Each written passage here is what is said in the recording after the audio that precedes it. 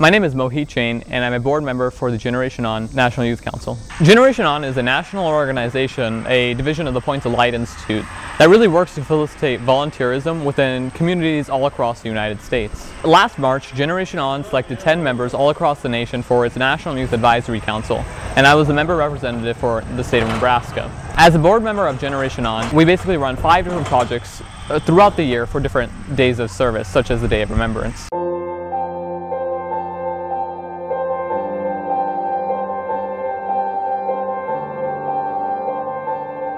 Thank you for coming out for this Day of Remembrance. We want to make this both a sacred and a very special moment. Almighty Father, Creator God, we ask that you would be with us this day, that you would heal our hurting hearts, that you would sear the images in our minds to one of hope.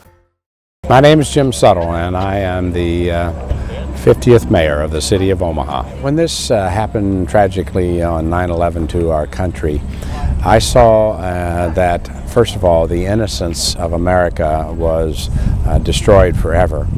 And what we had seen in faraway places, be it Europe or Africa or Asia, was now coming to our shores.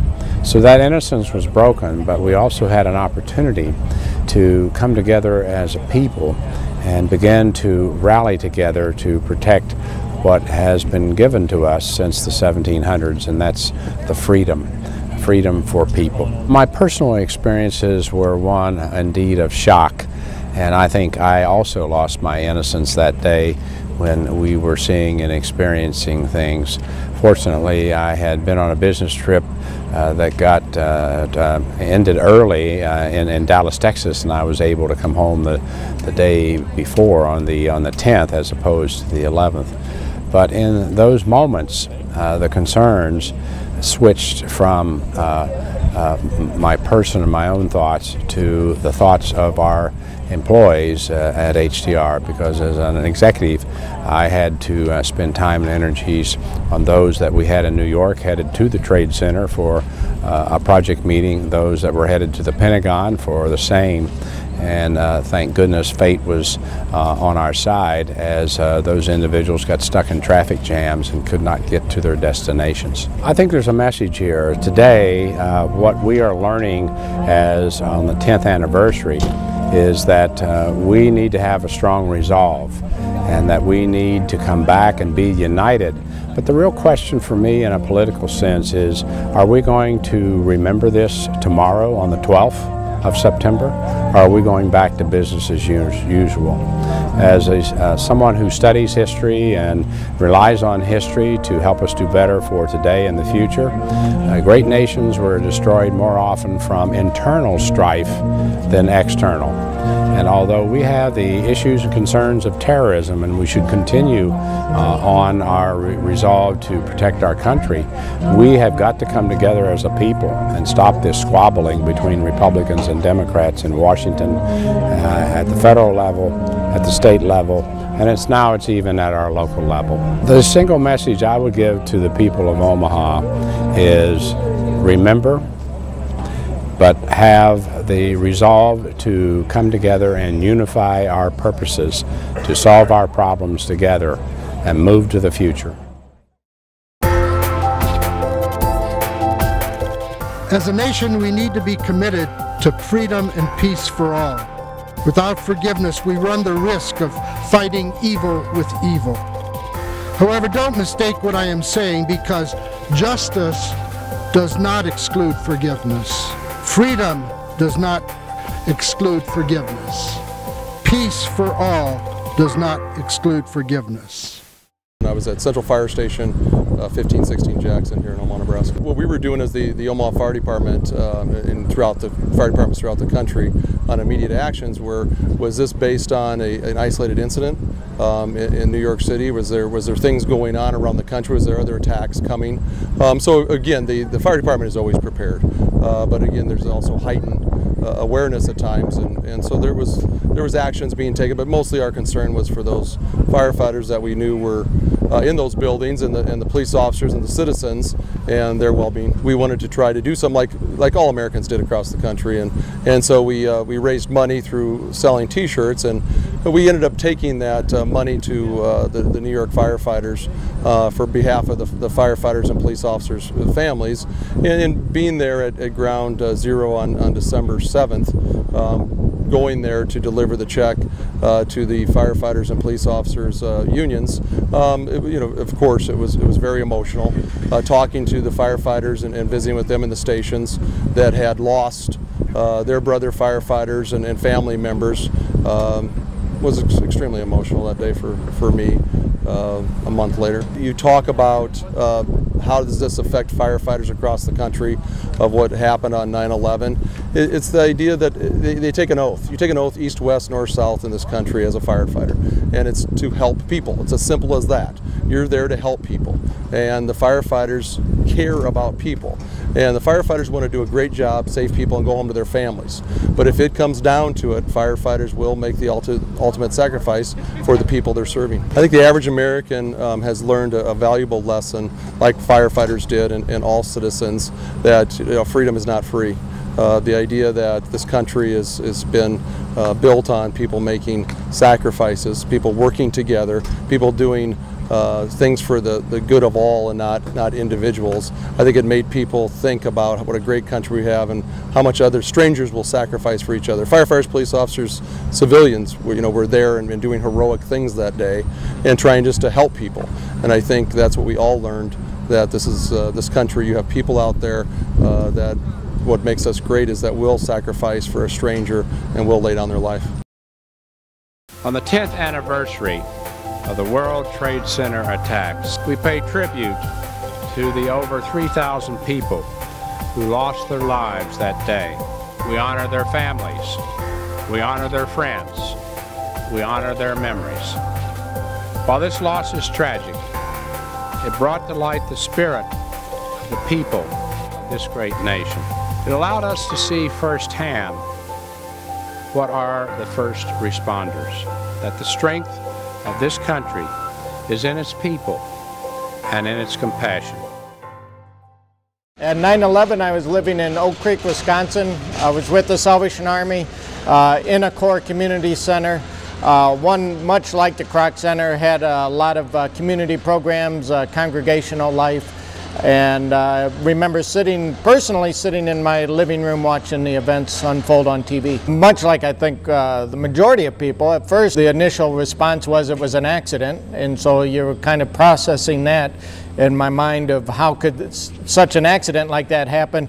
And immediately when you saw the second plane hit the tower, then I knew that it wasn't an accident, and then just disbelief. You just couldn't comprehend what was taking place. What the event did was really put in the public's eye not only the Salvation Army, Red Cross, other nonprofit organizations that are constantly helping in the community.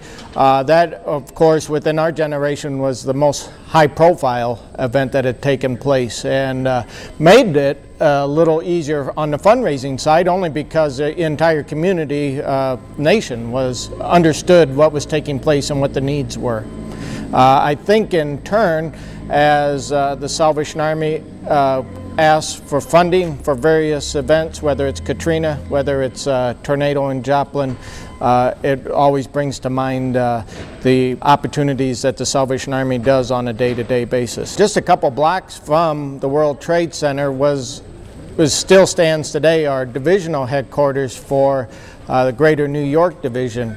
Those officers, Colonel Lamar and his staff, immediately, all being, for the most part, native New Yorkers, also ran to the site and began serving. They literally slept in their office for 3 weeks before they actually took a break and went home. And so the Salvation Army immediately was on site, and then through the organization of the Salvation Army, we were able to call in volunteers from across the country. I think it's raised the understanding of what a number of nonprofits are doing, the need for the public support, community, corporations to fund the Salvation Army, other nonprofits for the ongoing operations and needs that are in our country. I think we've all learned quite a bit from that event. I don't think you could have been prepared for such event. You know, we live very comfortably in the United States and never dreamed that an attack like that was possible.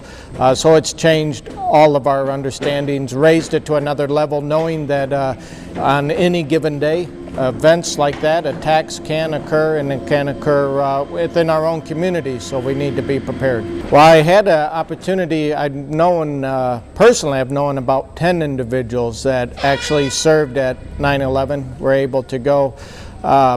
And I remember their stories of coming home and oftentimes not really knowing exactly what to say, but they would share stories of doing something as simple as they were providing for basic needs of the first responders, and even to the point of giving the dogs socks, because they had a number of dogs that were initially on site looking for survivors. But if you remember, the heat was so intense that the dogs weren't able to walk on the rubble, and so Salvation Army was actually handing out socks to put on the dogs so that they could continue doing their search. And I just remember talking to Colonel Lamar, being a native New Yorker, and how he took that so personal. Not only an attack against the country, but this was his hometown. He loved the individuals of New Yorkers, and he said something unique happened. New Yorkers tend not to look at you in your eye, tend to stay kind of in their own space.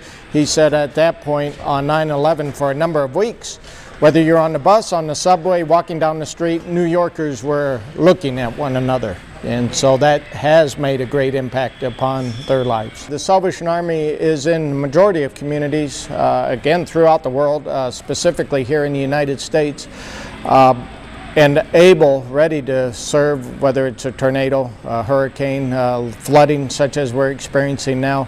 But from that event, I think it heightened everybody's awareness that the Salvation Army was immediately there, just doing what needed to be done, just helping people get out of the building, get through the smoke, those types of things, and then made the commitment to remain on site for 9 months, continue to help. Long after it wasn't front page news, the Salvation Army remained to help those that were doing the work.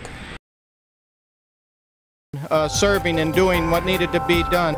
They did not leave that office site for 3 weeks as they served selflessly at Ground Zero. Salvation Army counselors provided emotional and spiritual support to rescue and recovery personnel working. The Salvation Army provided an American flag for each body removed from Ground Zero. The Salvation Army maintained a 24-hour presence at all 3 locations during the aftermath: in New York City at Ground Zero, in Washington, D.C. at the Pentagon, and in Western Pennsylvania.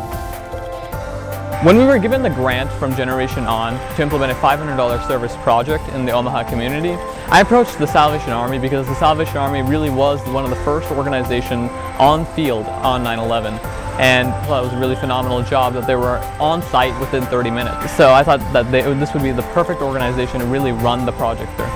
As a member representative of Generation On, I'm planning a few service projects, mainly the one being launching a new website called omahacares.org, which will be a volunteer database system using different databases and implementing like a volunteer recommendation system based on previous volunteer activities that recommends new opportunities for students to get involved in the Omaha community. Right now I'm working with different representatives from both Generation On, Hasbro, and partnering with the United Way in the upcoming few months. Well, I'm currently developing Omaha Cares with different parts of my family, along with working with another council member who runs a similar website in St. Louis. My sisters, Akansha and Mohit Jain, are also helping me with the project.